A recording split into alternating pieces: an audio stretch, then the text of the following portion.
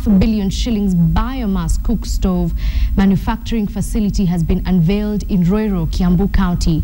Burn Manufacturing Company, in partnership with Global Alliance General Electric Africa and the U.S. state government, unveiled the newly constructed factory in partnership with the Kiambu County government.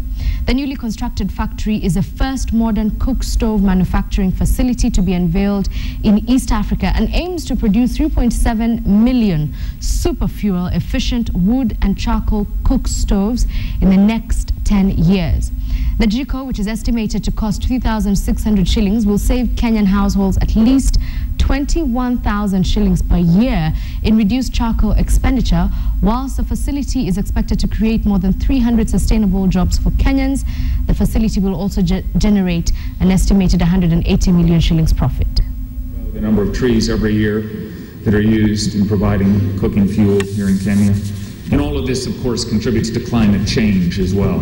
At 50 shillings a day, they can pay off the stove over a 3-month period. So it actually doesn't cost them anything. For the same amount that they spend on charcoal, they can then purchase the stove. Factory aims to produce 3.7 million super fuel efficient wood and charcoal cook stoves in the next 10 years. This initiative is expected to create more than 300 direct jobs.